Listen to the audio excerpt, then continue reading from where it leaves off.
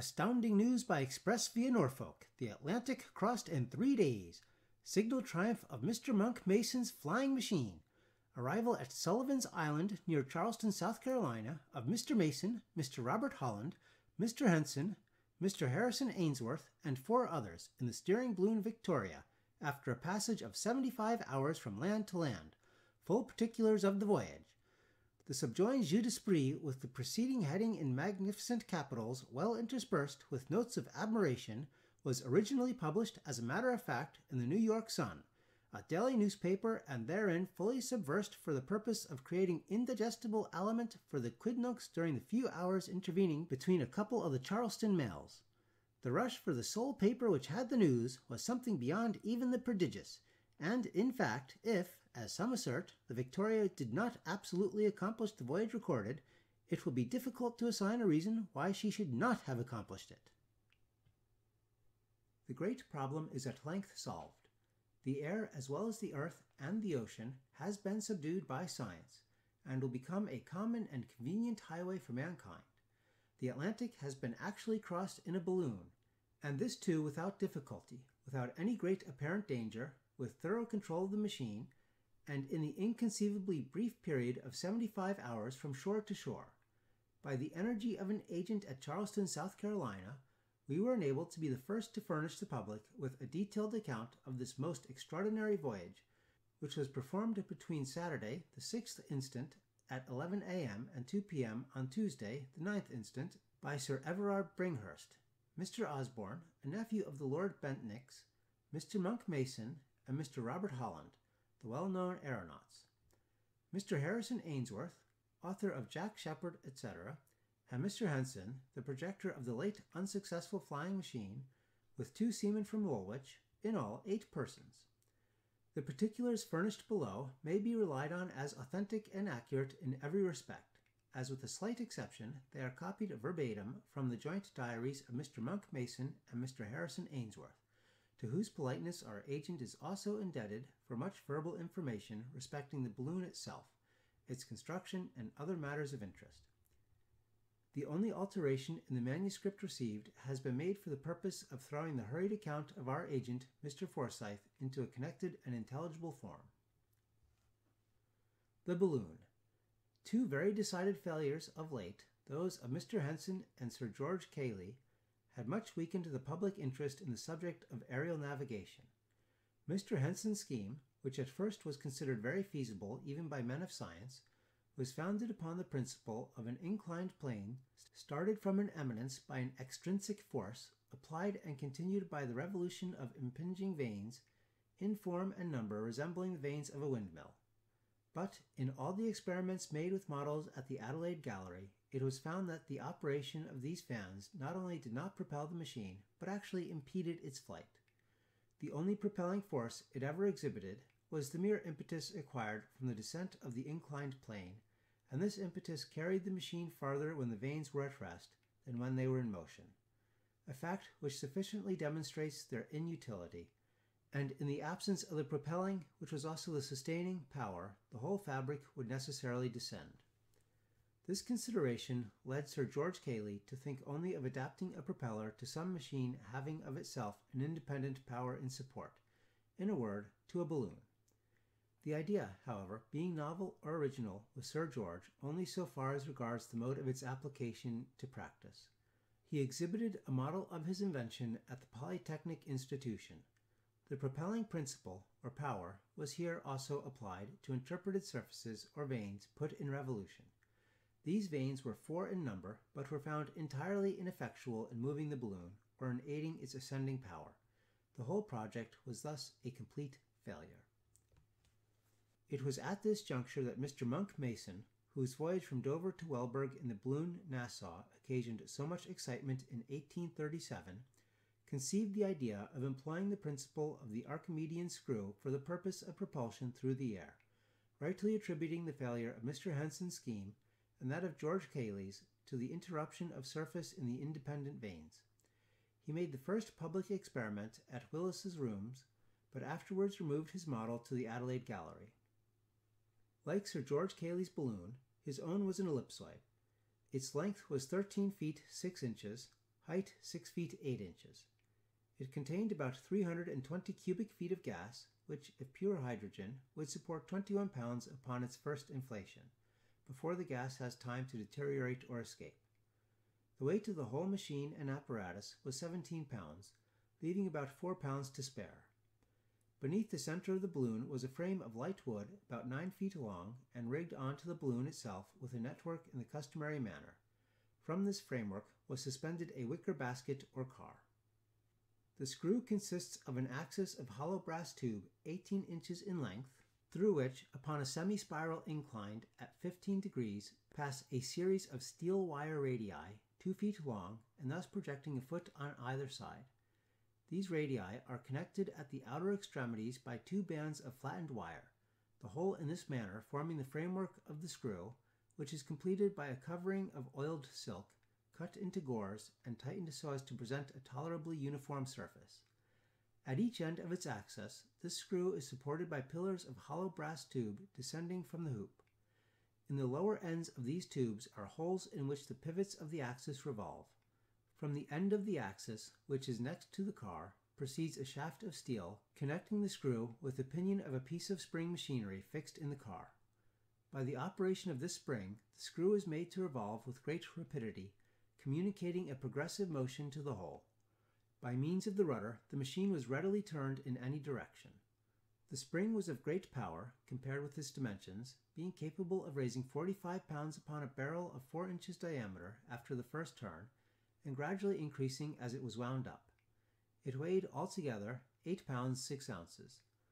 The rudder was a light frame of cane covered with silk, shaped somewhat like a battledore, and was about 3 feet long and at the widest 1 foot. Its weight was about 2 ounces. It could be turned flat and directed upward or downward, as well as to the right or left, and thus enabled the aeronaut to transfer the resistance of the air which in an inclined position it must generate in its passage to any side upon which he might desire to act, thus determining the balloon in the opposite direction. This model, which through want of time we have necessarily described in an imperfect manner, was put in action on the Adelaide Gallery, where it accomplished a velocity of 5 miles per hour. Although, strange to say, it excited very little interest in comparison with the previous complex machine of Mr. Henson, so resolute is the world to despise anything which carries with it an air of simplicity. To accomplish the great desideratum of aerial navigation, it was very generally supposed that some exceedingly complicated application must be made of some unusually profound principle in dynamics. So well satisfied, however, was Mr. Mason of the ultimate success of his invention that he determined to construct immediately, if possible, a balloon of sufficient capacity to test the question by a voyage of some extent, the original design being to cross the British Channel, as before in the Nassau balloon.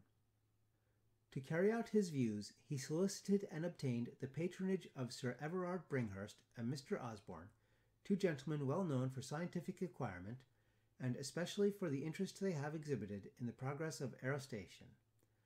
The project, at the desire of Mr. Osborne, was kept a profound secret from the public, the only persons entrusted with the design being those actually engaged in the construction of the machine, which was built, under the superintendence of Mr. Mason, Mr. Holland, Sir Everard Bringhurst, and Mr. Osborne, at the seat of the latter gentleman near Penstruthal, in Wales.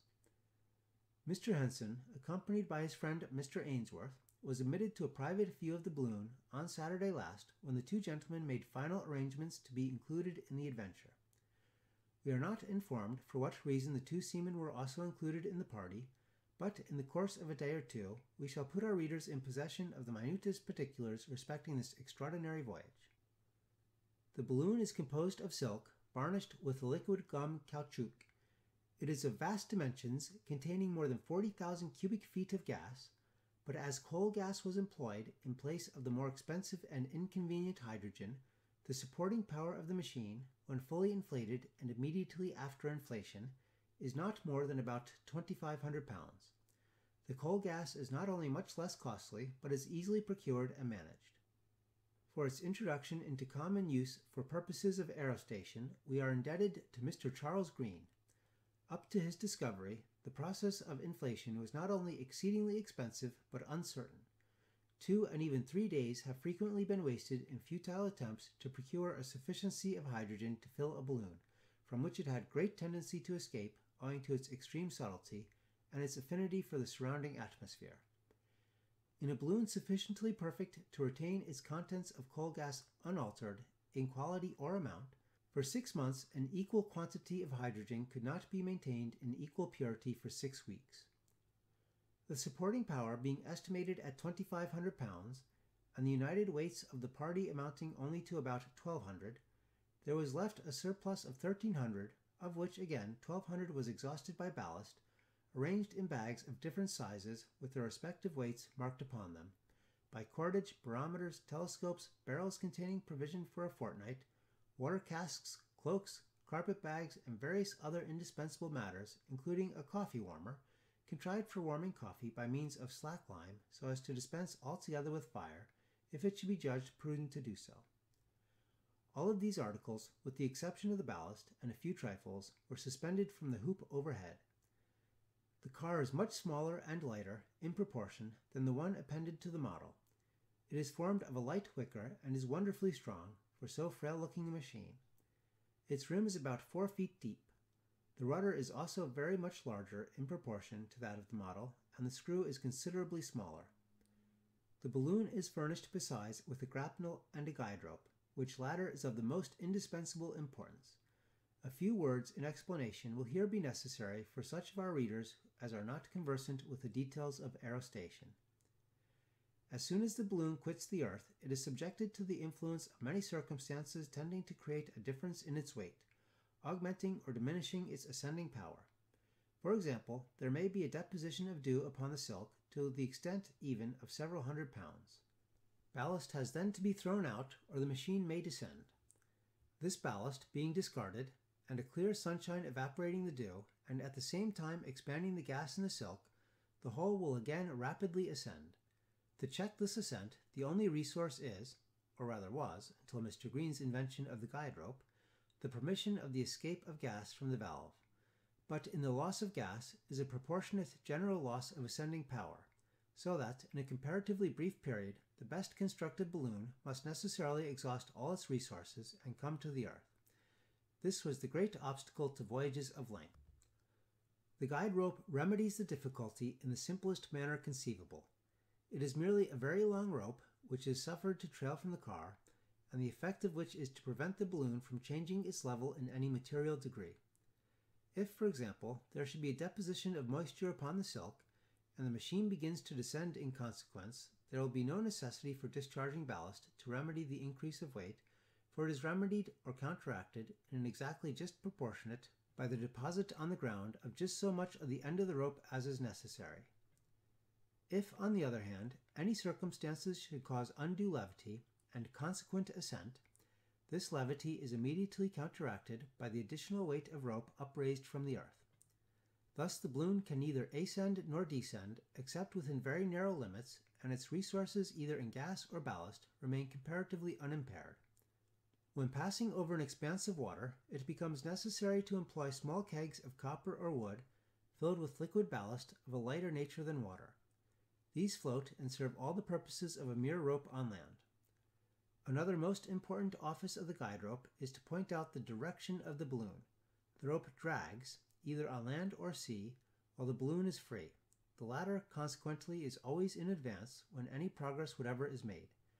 A comparison, therefore, by means of the compass of the relative positions of the two objects will always indicate the course.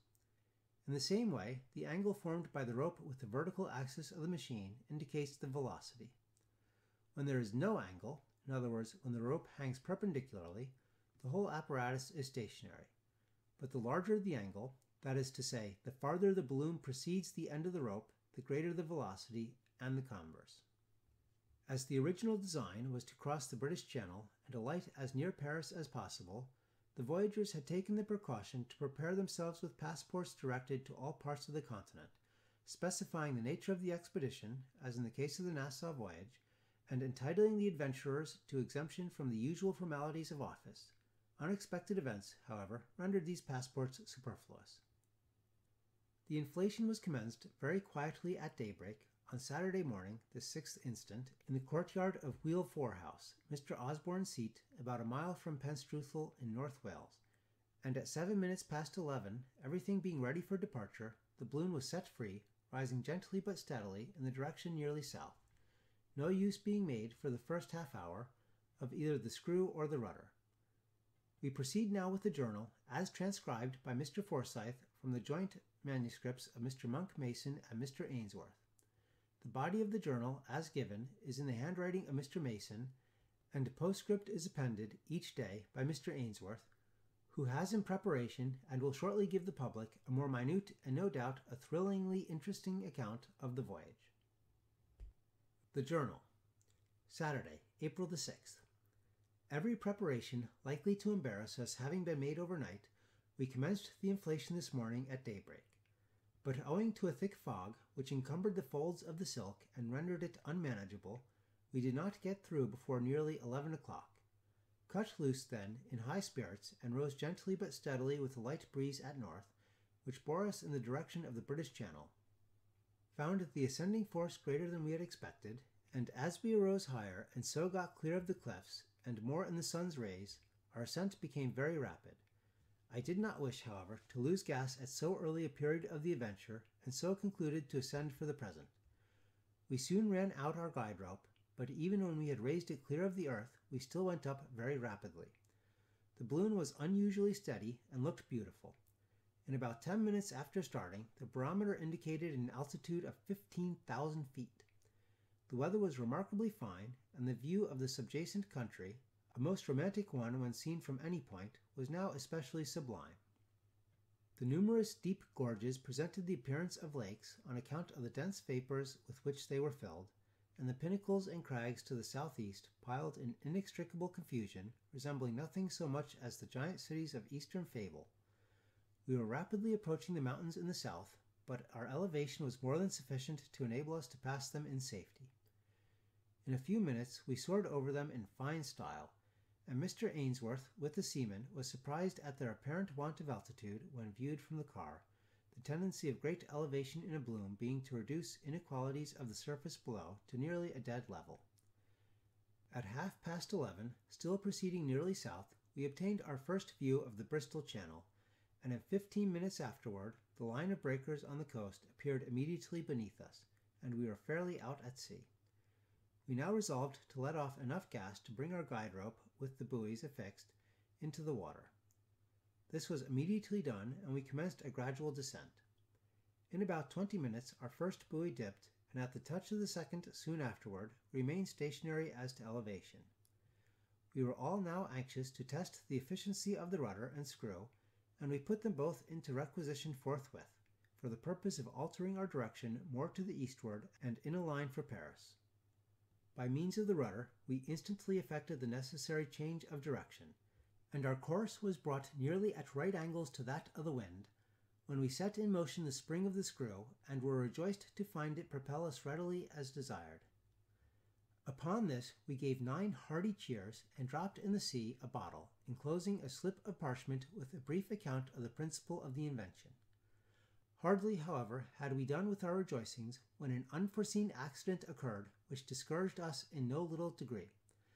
The steel rod, connecting the spring with the propeller, was suddenly jerked out of place at the car end, by a swaying of the car through some movement of one of the 2 seamen we had taken up, and in an instant hung dangling out of reach from the pivot of the axis of the screw. While we were endeavoring to regain it, our attention being completely absorbed, we became involved in a strong current of wind from the east, which bore us, with rapidly increasing force, toward the Atlantic.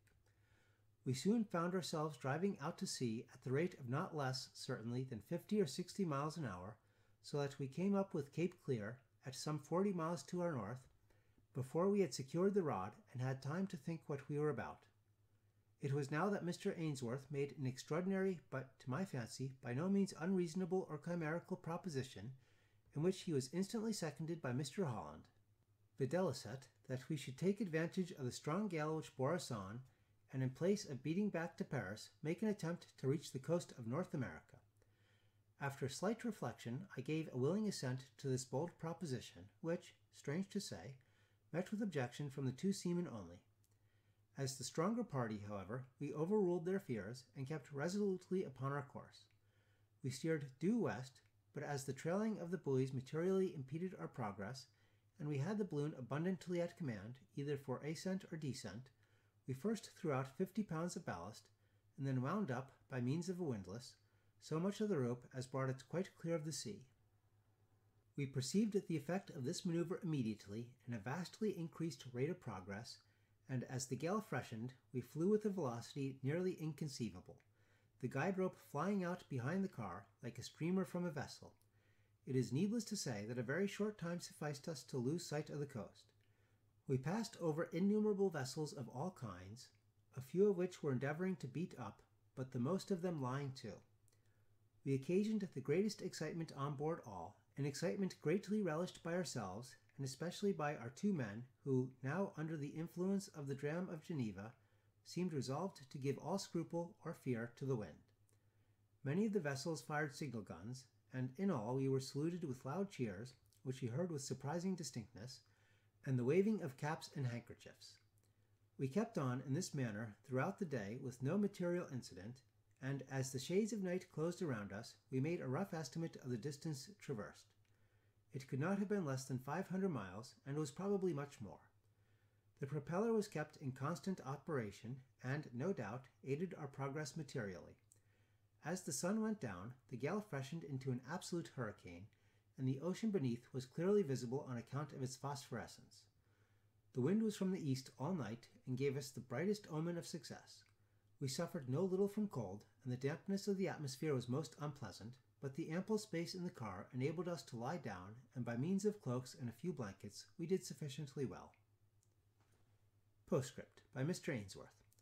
The last 9 hours have been unquestionably the most exciting of my life. I can conceive of nothing more sublimating than the strange peril and novelty of an adventure such as this. May God grant that we succeed. I ask not success for mere safety to my insignificant person, but for the sake of human knowledge, and for the vastness of the triumph. And yet the feat is only so evidently feasible that the sole wonder is why men have scrupled to attempt it before. One single gale, such as now befriends us, let such a tempest whirl forward a balloon for 4 or 5 days, these gales often last longer, and the voyager will be easily borne, in that period, from coast to coast. In view of such a gale, the broad Atlantic becomes a mere lake. I am more struck, just now, with the supreme silence which reigns in the sea beneath us, notwithstanding its agitation, than with any other phenomena presenting itself. The waters give up no voice to the heavens. The immense flaming ocean writhes and is tortured uncomplainingly. The mountainous surges suggest the idea of innumerable dumb gigantic fiends struggling in impotent agony. In a night such as is this to me, a man lives a whole century of ordinary life, nor would I forgo this rapturous delight for that of a whole century of ordinary existence. Sunday the 7th, Mr. Mason's manuscript. This morning, the gale, by 10, had subsided to an 8 or 9 knot breeze for a vessel at sea, and bears us, perhaps 30 miles per hour or more. It has veered, however, very considerably to the north, and now, at sundown, we are holding our course due west, principally by the screw and rudder, which answer their purposes to admiration. I regard the project as thoroughly successful, and the easy navigation of the air in any direction, not exactly in the teeth of the gale, as no longer problematical. We could not have made head against the strong wind of yesterday, but by ascending we might have got out of its influence, if requisite.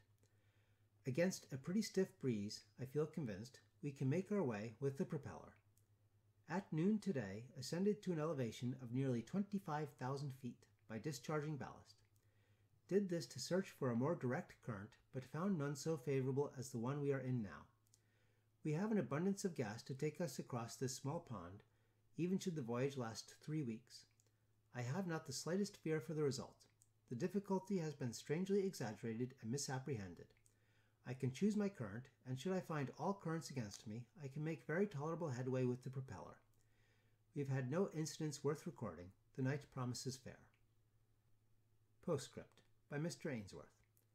I have little to record except the fact, to me quite a surprising one, that at an elevation equal to that of Cotopaxi, I experienced neither very intense cold, nor headache, nor difficulty of breathing.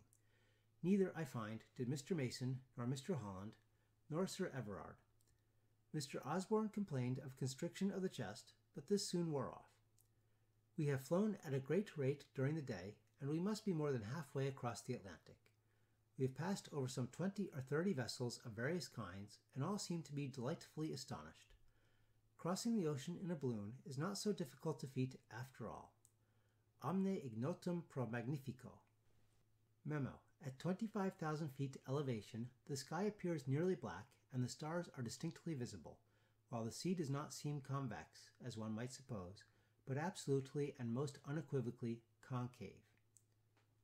Note: Mr. Ainsworth has not attempted to account for this phenomenon, which, however, is quite susceptible of explanation.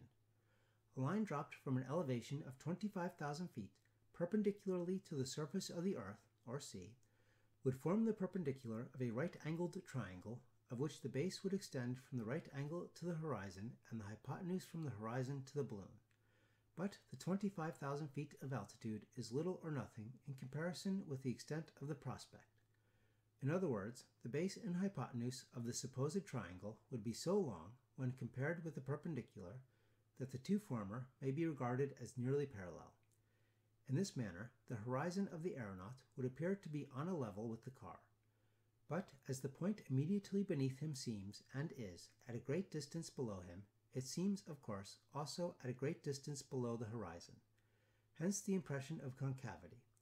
And this impression must remain until the elevation shall bear so great a proportion to the extent of prospect that the apparent parallelism of the base and hypotenuse disappears, when the earth's real convexity must become apparent.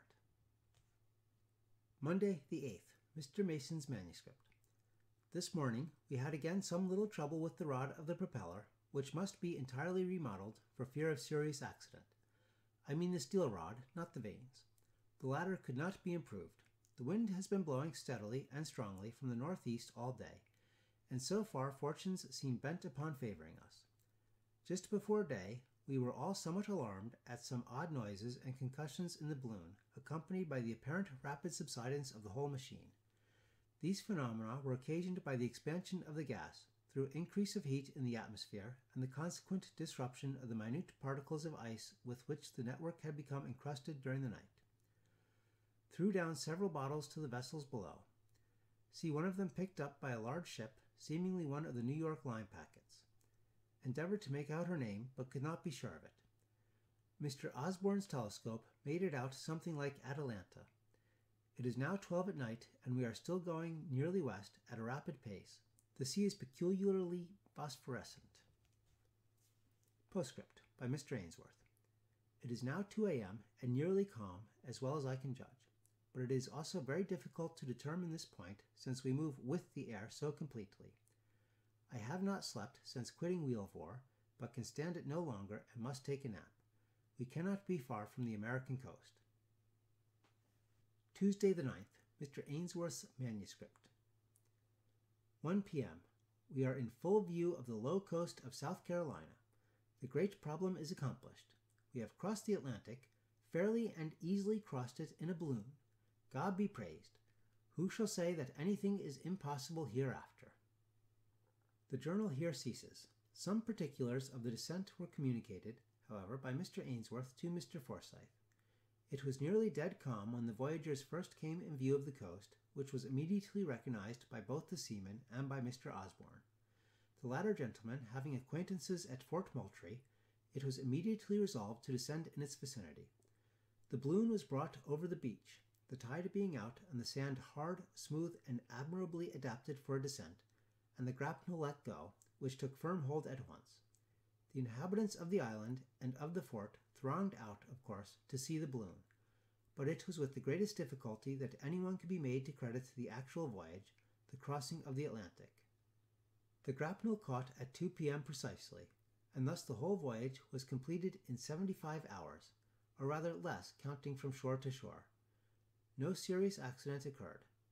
No real danger was at any time apprehended. The balloon was exhausted and secured without trouble.